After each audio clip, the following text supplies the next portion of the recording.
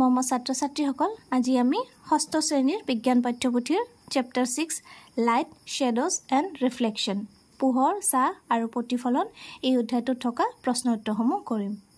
Question number 1 Rearrange the boxes given below to make a sentence that help us understand a picked object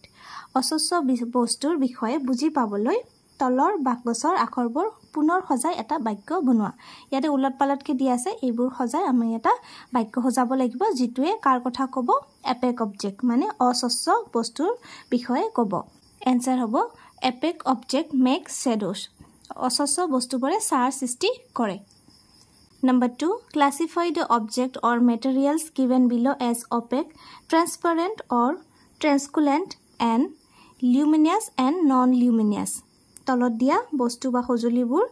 opaque মানে কি অস্বচ্ছ তাৰপিছত transparent মানে স্বচ্ছ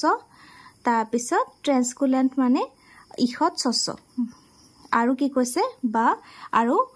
luminous and non-luminous দীপ্তিমান আৰু দীপ্তিহীন যোনটোৰ দ্বাৰা পোহৰ সৃষ্টি হয় আৰু যোনটোৰ পৰা পোহৰ নহয় সেই দুটা ভাগত ভাগ কৰি বস্তুবোৰ লেখাব দিছে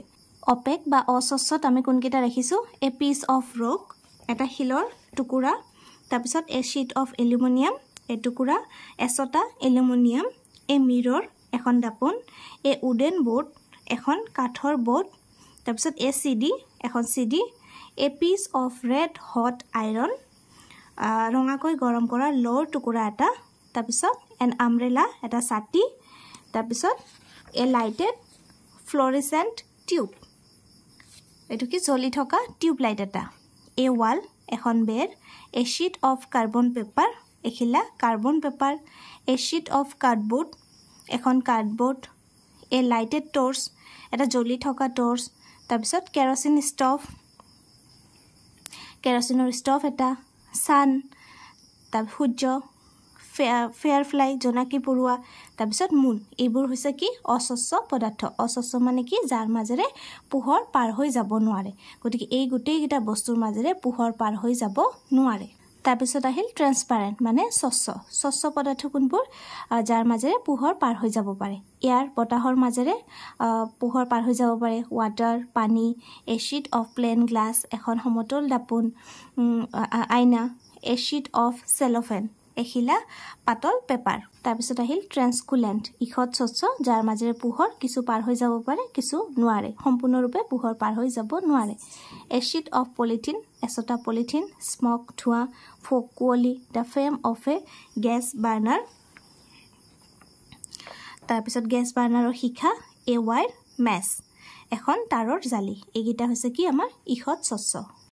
তাৰপিছত আমাক কৈছিলে যে দীপ্তিমান আৰু দীপ্তিহীন লিউমিনাস আৰু নন লিউমিনাস হিচাপতো ক্যাটাগৰী কৰিব দিছিলে তো ইয়াতে কি আছে a piece of red hot iron মানে এই টুকুৰা ৰঙাকৈ গৰম কৰা লোৰ টুকুৰা তাৰ পৰা কি হয় পোহৰ সৃষ্টি হয় পোহৰ ওলাই থাকিব গতিকে হেতু কি হ'ব দীপ্তিমান বা লিউমিনাসত পৰিব তাৰপিছত এ লাইটেড ফ্লোৰেসেন্ট টিউব এটা জ্বলি থকা tube light the flame of A gas burner গেছৰ পৰা জ্বলি থকা শিখা এ লাইটেড টৰ্চ জ্বলি থকা টৰ্চ এটা সান সূৰ্য ফেয়াৰফ্লাই জোনাকী পৰুৱা এইবোৰে কি কৰে আমাক পোহৰ দিয়ে গতিকে এইবোৰ আমি লিউমিনাসত ৰাখিব পাৰো তাৰ পিছত আহিলে নন লিউমিনাস যাৰ পৰা পোহৰ আমি নাপাওঁ এয়াৰ বতাহ ওৱাটাৰ পানী এ পিস অফ ৰক শিলৰ এটুকুৰা এ শীট অফ এলুমিনিয়াম এখিলা এলুমিনিয়াম এ মিৰৰ এখন দাপোন এ উডেন বোৰ্ড এখন কাঠৰ board A sheet of polythene এছটা polythene CD smoke ধোঁৱা তাৰপিছত এ শীট অফ প্লেন গ্লাছ এখন আইনা ফক কুৱলি এন আমব্ৰেলা ছাতি এ ৱাল এখন বেৰ এ শীট অফ কাৰ্বন পেপাৰৰ টুকুৰা এ শীট অফ কাৰ্ডবোৰ্ডৰ এটুকুৰা এ শীট অফ চেলোফেন পেপাৰৰ এখন চেলোফেন বা পেপাৰৰ এখন পেপাৰ এ ৱায়াৰ মেছ এখন তাৰৰ জালি কেৰোচিন ষ্টভ কেৰোচিনৰ ষ্টভ তাৰপিছত মুনো দীপ্তিহীন কাৰণ চন্দ্ৰৰ কোনো নিজা পোহৰ নাই ই সূৰ্যৰ পোহৰৰ পৰাহে আমাক পোহৰ দিয়ে গতিকে এটো হ'ব দীপ্তিহীন বা non লিউমিনাসত Question number 3 Can you think creating a shape that would give a circular shadow if held in one way and a rectangular shadow if held in another way.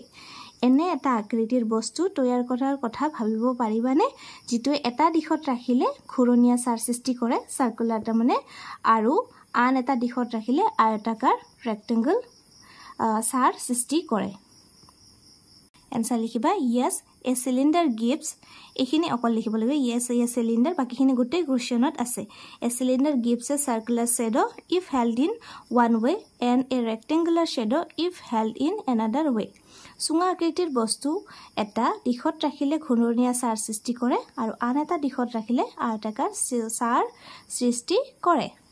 এটো সব প্ৰশ্নত লিখিবা yes a cylinder can give ইয়াৰ পৰা গুটেখিনি কোৱেশ্চনৰ নিচিনা give a circular shadow if held in one way and a rectangular shadow if held in another way গতিকে গুটেখিনি প্ৰশ্নত আছে তোমালোকে অকল সিলিন্ডাৰটোহে মুখস্থ কৰিব লাগিব question number 4 in a completely dark room if you hold up a mirror in front of you you will see a reflection of yourself in the mirror এটা সম্পূৰ্ণ অন্ধকাৰ কথাত যদি তুমি তোমাৰ সন্মুখত দাপোন এখন ধৰা তেতিয়া হলে দাপোনখনত তোমাৰ প্ৰতিবিম্ব দেখা পাবানে আনসাৰ লিখিবা টু সি এনিথিং যিকোনো বস্তু চাবলৈ এ source of light is required এটা পোহৰৰ উৎস দৰকাৰ হয় there is no light in the room ৰুমটোত কি নাছিলে কোনো ধৰণৰ পোহৰ নাছিলে so we will not see reflection in the mirror সেইকাৰণে আমি কি কৰিম যে আইনাখনত কোনো ধৰণৰ প্ৰতিবিম্ব দেখা নাপাম অসমীয়াত লিখিবা বস্তু এটা দেখা পাবলৈ পোহৰৰ উৎসৰ প্ৰয়োজন যেহেতু কথাটো সম্পূৰ্ণ অন্ধকাৰ হেহে দাপনত কোনো প্ৰতিবিম্ব দেখা নাযাব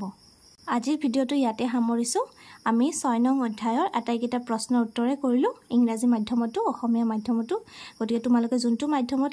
লিখি লবা আশা কৰিছো এইখিনি বুজি পাইছা ধন্যবাদ